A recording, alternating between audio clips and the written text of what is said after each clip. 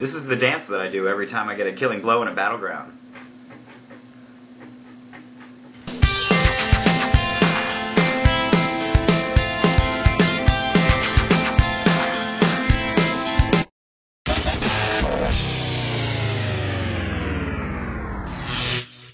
Hey guys, welcome back to another installment of ToveWow TV.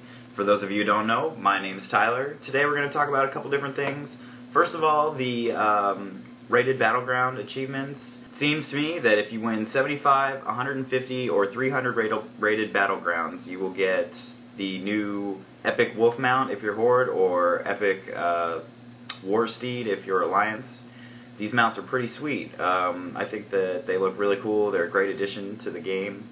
It's a lot of kills though, or excuse me, a lot of battleground wins. I'm looking at the achievement page right now, and it only displays for 75 and 300 wins being the achievements, but on MMO Champion a couple weeks ago they released that there was going to be one for 150 wins, so I'm assuming that those are the three different breakdowns and that there's three different mounts.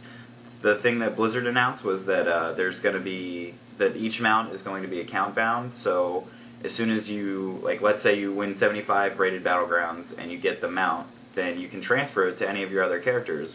You only get one, so once it's learned, it's learned. It's kind of like the Recruit a Friend mount. But I think that's really cool. It's definitely something for PvP players to get into, and it's something that isn't based on PvE, which is what we don't see very often.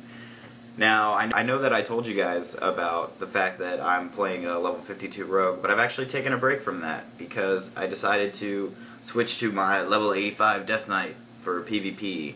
Now, I don't intend to PvE this expansion anymore. That could change, but right now it's just not the route that I'm taking. But PvP has been a lot of fun. Now, Blizzard did offer us this week span between Season 9 and Season 10. What I'm noticing this is allowing players to do is, because all of the Season 9 gear is available for purchase by Honor, there's an entire week-long period between the two seasons in which players can just farm Honor but get epics. And this is going to set us up to, you know, have the... pretty much everybody's going to have about the same amount of gear when Season 10 starts. I kind of like this idea, I kind of don't. My guild and I definitely stand to benefit from this. But I kind of feel like it's going to make the start of Season 10 so much more frustrating, because you're not going to get those undergeared players that you usually would be able to use to push your rating up. So I don't know. Tell me what you guys think about that in the comment down below. But 10 starts, definitely excited for that. The new Barret and Hold boss is coming out. He's going to be... seems like he's going to be pretty hard. He's got a few different abilities that are pretty tough to deal with. His first ability is Focused Fire. Akuthar sets his gaze on the location of a random player, then inflicts 34,125 to 35,875 fire damage every 1 second to players within 12 yards of the targeted location. Searing Shadows, which is a tank alert, Akuthar inflicts 102,375 to 107,625 shadow damage to players in a 60-degree cone in front of him, and increases shadow damage taken by 100% for 30 seconds. This is essentially going to be the frontal cone that we see in the Valiona Theraline fight. Doesn't seem like it's going to be too much of an issue to deal with. But the Eyes of Akuthar are definitely going to be the big issue to deal with here. If you have done Barret and Hold this week, you've noticed that the trash has changed. We no longer have to fight the monolith guys, but we've had to fight these Eyes of Akuthar. Now those are going to, it seems to me, based on these abilities, that those eyes are going to be what we have to deal with in the fight. And as we know, if you've done Barret and Hold so far, they're pretty annoying to deal with. They'll definitely kill you. Akuthar forms an Eye of Akuthar on every player for 10 seconds. The eye bores into their target host with the Gaze of Akuthar. Now the Gaze of Akuthar, the Eye of Akuthar gazes at its target host, inflicting 5,850 to 6,150 shadow damage every 1 second for 10 seconds.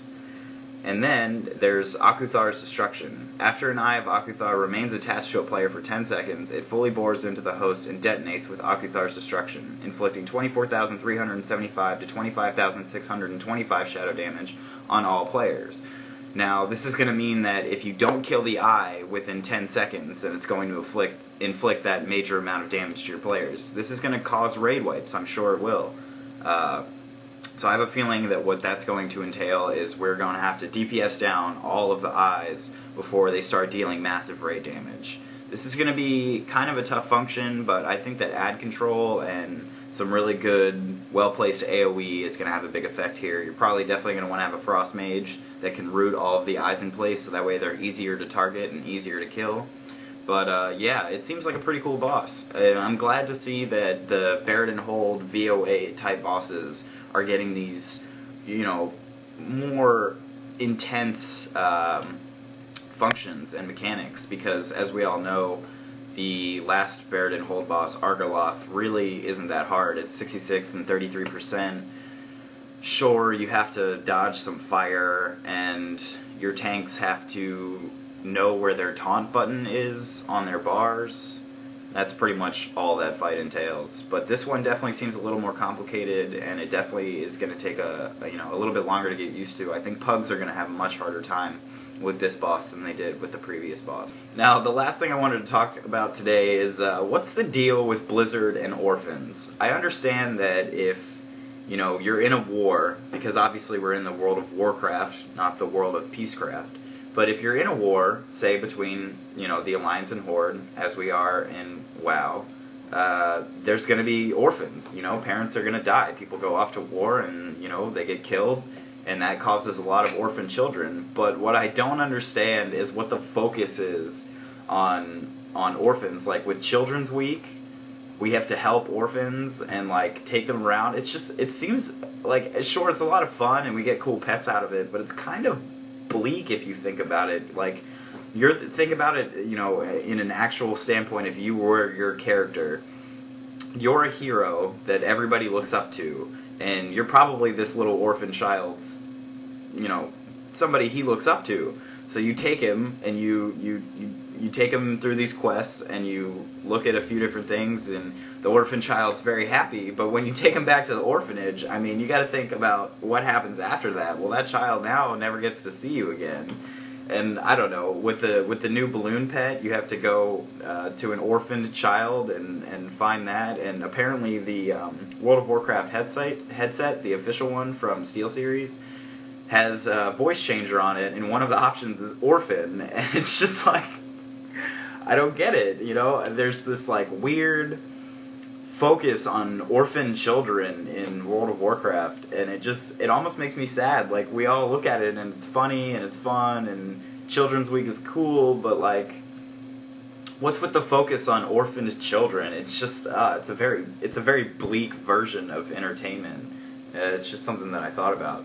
And one last thing, so with Firelands, I thought that it was interesting to unlock the daily quest, or at least it seems this way to me. I haven't been able to figure out if this is true or not, but for me, from what I understand, you need to complete all of the original Highjaw quests up to a certain point to be able to unlock the Firelands daily quest area, and I'm assuming the raid itself. To me, that's just ridiculous. Now, this might not be true. I have not been able to confirm nor deny this yet, but for me, I was unable to start the quest for doing the dailies to get into Firelands because I wasn't far enough into Highjaw, because I skipped Highjaw on my Death Knight. I mean, I was a tank, so I literally I did dungeons all the way to 85 on that particular character. Now, I've done Highjaw on other characters, sure, but it takes a while, and frankly, I don't want a PvE, but I thought maybe it'd be fun to like pug a run, or at least go check out the raid and see what it looks like, but I don't think I can do that. I don't know how to get there. I don't know. It just seems like Blizzard made this so much more complicated than I expected it to be when the patch was released. I thought that I would be able to go and sure, start the daily quest stuff, but that Firelands would be kind of its own deal. And maybe it is. Maybe I've literally been there and not even realized it, but I just thought that was really annoying, that you would have to have a prerequisite with questing, especially with a level 80 to 81 area. I mean, what's the point? Why make it that complicated? I figured that I'd just be able to go to an area and there'd be somebody with the starter quest, and I'd just pick it up and be on my way, but apparently that's not the case, and that's really frustrating to me. I think that's stupid. And apparently the regular bosses for Firelands have already gone down within, I don't know if it was 4 or 6 hours after the patch was released, but Vodka got the world first kill on Ragnaros. And something that I just read today is that there's a, I think, Taiwanese guild. I don't know what TW stands for as far as the countries. I know EU is Europe, obviously US is US. I saw TW is where this guild's from. I'm assuming that's Taiwan. I can't really think of any other country or region that's TW. But a Taiwanese guild, under that assumption, decided to, I don't, you know, they still haven't confirmed whether or not this is going to be reverted, because it's kind of an exploit. But what they did was they cleared all the way up through Ragnaros, they killed Ragnaros, and then they all faction changed, which resets your raid ID, and so they were able to go into heroic mode and actually get the first kill on, the world first kill on the first heroic boss. I think that there's going to be a lot of controversy over this. It's something that I don't know if we've seen before. A website did mention that this has been done before, although I haven't seen it happen. I don't remember it happening. I don't know what boss it happened with. But I think this is definitely an exploit. You guys tell me what you think in a comment down below. Let me know if you think that this is legitimate, if they should be able to keep their first kill, or if that's just total crap. You know, because I don't think that players that have money to devote to a faction change should have any, you know, benefit over players who can't afford that. That's, first of all, a very ridiculous and extreme attempt at cheating almost, and I didn't get that. You know, I can understand that a guild might want to do that. Definitely when I was on an older, less populated server than I am now, there was a guild that transferred from Mal'Ganis that was like 3rd in the world at the time, and came and just got all our realm first, and that was very disappointing. That's okay. I can understand that. If you want to get a realm first and you're going to transfer servers, cool. But to like get that one boss kill, I don't know. And that was cheating, you know. It's not like when people come over to a different realm, they're resetting anything. But these guys faction changed, and it reset their raid ID, and it allowed them to kill this boss. And so, I don't know. I just think that that's kind of out of line. And I'm really curious to see if Blizzard does anything about it. But thanks for listening, guys. If you have any questions or comments, leave them down below. Remember to hit that subscribe button, because you guys really like WoW, and so do I. Remember to hit that like button, because puppies are cool. And I'll see you guys next time.